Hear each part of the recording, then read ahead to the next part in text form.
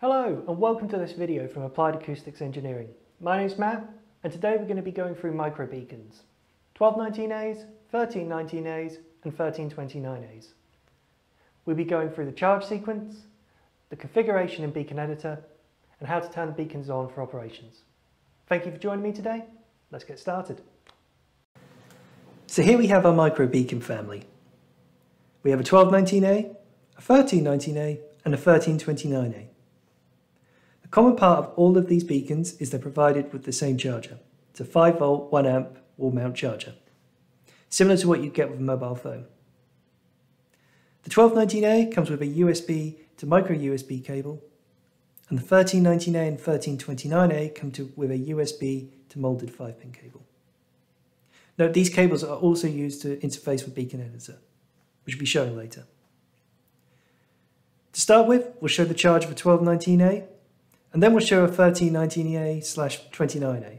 They both have the same charging features, so we'll just do the one to show you.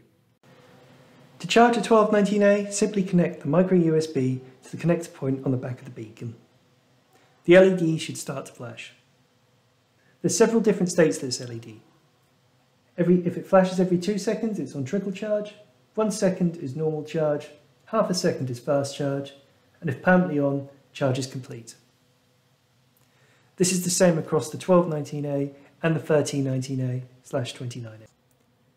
To charge a 1319A or a 1329A, simply connect the molded connector to the back of the beacon. The LED should start to flash.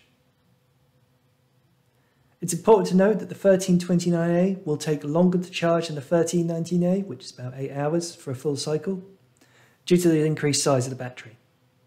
That being said, let's get to Beacon Editor and show you how to set the channels. Provided with every microbeacon is the Acoustics support disk. On the Acoustics support disk, you'll find the installation files for Beacon Editor. Simply install these onto your computer, and you should be left with a desktop icon like so. Before launching the software, make sure you have your beacon connected. So let's launch the software. When you launch Beacon Editor for the first time, you may find that your beacon doesn't show in this configuration tab. To fix this, simply go COM port and select your next COM port. Configuration tab will start to populate. So in the configuration tab, we have the model number, the serial number, the MCU revision, the DSP revision. Note, this will always show as non-applicable. The battery level, the depth, one beacon in the micro range supports depth, and that's the 1329D. You'll find that when you plug a 1329D into the software, that this will show yes or no, and then you have the turn on or off button here. You then have the channel set and the beacon channel itself.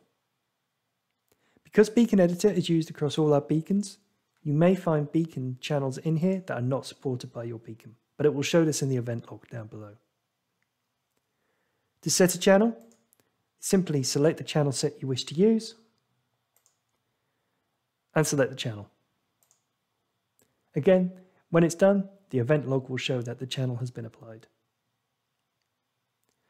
To set an XBlue channel, simply go to the XBlue channel set, select the frequency you wish to use, then you need to go to the XBlue tab. There you can set the reply code and the turnaround time for the beacon.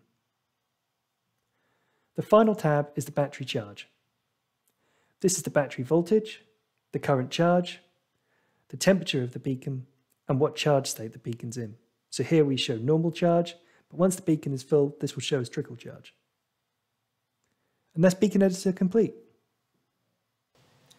We're moving on to turning on the beacons. To turn on the 1219A, simply screw the cap down on the back of the beacon, using your fingers at first, and then moving on to a screwdriver just to make sure it's secure.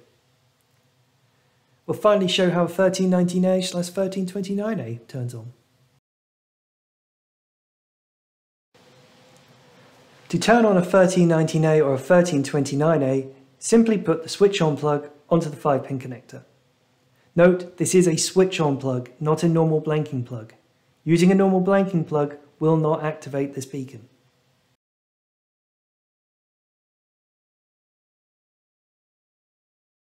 And that concludes the video. Thank you for joining us today. We hope you found this video useful and informative. This is going to be part of a series of videos we'll be releasing over the next weeks and months. So if there's anything in particular you want covered, let us know in the comments below and we'll try and put it into our schedule. If you require any other information, please go to our website, appliedacoustics.com, and all the relevant information and contact details will be there. Thank you for joining me today. Hope to see you again soon.